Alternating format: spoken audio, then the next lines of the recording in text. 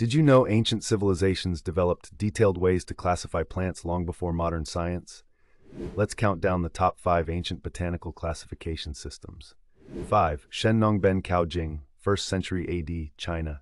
This Chinese text, meaning Divine Farmer's Classic of Materia Medica, lists 365 plants and describes their medicinal uses.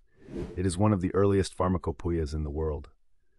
4. Theophrastus Historia Plantarum, 4th century BC. Greece, Theophrastus, often called the father of botany, grouped plants by their forms, trees, shrubs, and herbs, and described over 500 species, laying the groundwork for plant taxonomy.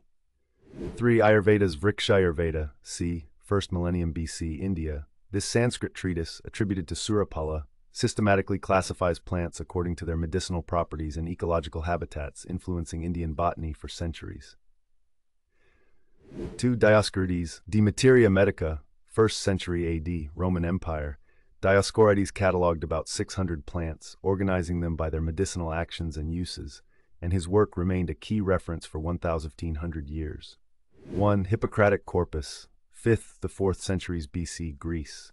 This collection grouped plants by therapeutic properties and effects on the body, marking a shift toward rational, observation-based classification. Follow Timetoria for more epic history videos.